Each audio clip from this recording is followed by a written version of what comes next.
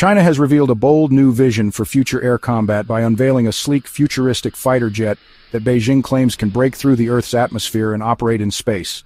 The jet has already become the highlight of the Zhuhai Air Show 2024, which kicked off on November 12th. Dubbed the Baidi, or White Emperor, this cutting-edge aircraft model is showcased as part of China's ambitious Project Nantianmen, a research initiative to explore future aerospace technologies. The Baidi is envisioned as an integrated space air fighter, capable of supersonic flight and breaking through the Earth's atmosphere to operate in space. The Aviation Industry Corporation of China, a state-owned aerospace and defense conglomerate, created the aircraft model. The Baidi's internal weapons bay has been expanded to accommodate heavy air-to-ground munitions, signaling its role in versatile combat scenarios.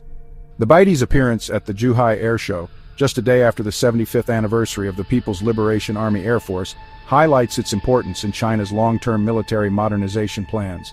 Its sleek, otherworldly design has drawn comparisons to the future of warfare, offering a glimpse into China's aspirations for a more advanced, multi-domain air force.